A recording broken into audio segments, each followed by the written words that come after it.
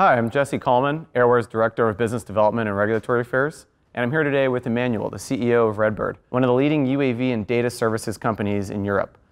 Welcome, Emmanuel. It's great to have you here today. Hi, Jesse. Thank you. So I figured we'd just jump right into it.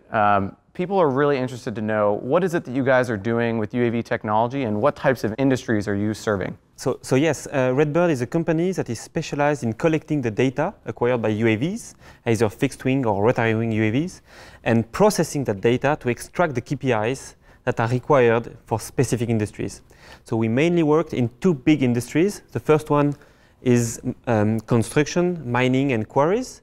And the second big market we are targeting, it's infrastructure networks like railways, roads, power lines, and pipelines.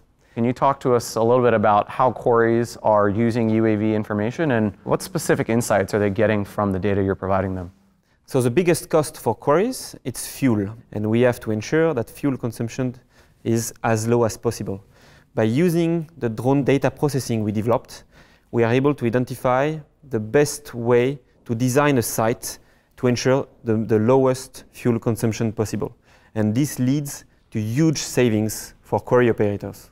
And what about the safety aspects? Because there's still that piece as well. So there are issues where there is parts of quarries or mines that can cave in. And what type of information can drones provide that help protect people's lives at these sites? So you use a robot instead of a human, and it will automatically increase the safety at all.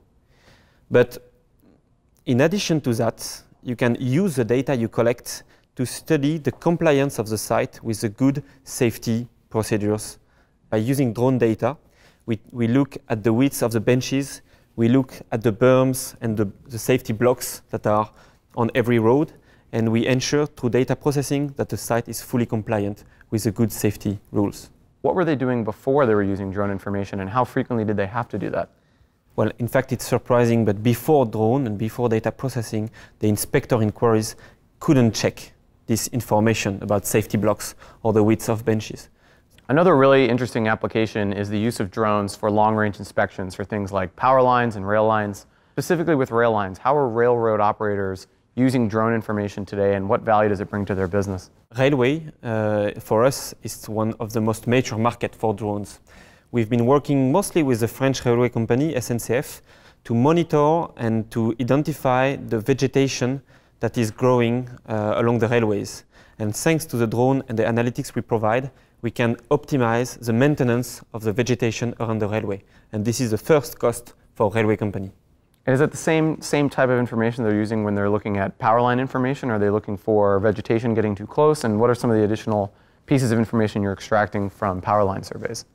Obviously, vegetation is a very important parameter to detect, but some companies and some industries, they will require other information, such as change detection, leak detection, potential danger around the infrastructure, or even erosion. You guys have been doing work now for several years in France, and I think a lot of that is because of the forward-thinking regulations that we've seen in France.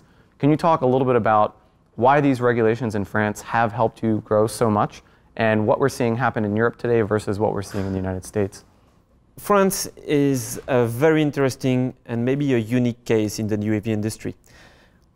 We were not the first country to allow UAV to fly, but we were one of the very first countries to allow beyond line of sight operation. And thanks to this very adapted and well-suited regulation, we were able to test all the different use cases, whether it is for mining, for agriculture, network inspection, structure inspection. And we were able to test so many use cases that today France is the country with the most important number of registered drone operators. We have more than 1,500 drone operators in France, which is a lot. The European situation is similar with countries like UK, Sweden, or maybe Germany that also have a very dynamic UAV industry. And we see now UAV regulation being harmonized in Europe. And it's a big challenge to harmonize all these different regulations. The situation in the US is different with more constraints, and it's still very hard to operate UAVs in the US. It's a big issue because the regulation creates the market. Thanks to the regulation, I was able to create the company with my co-founder, and I was to create a 30-people business that is now running.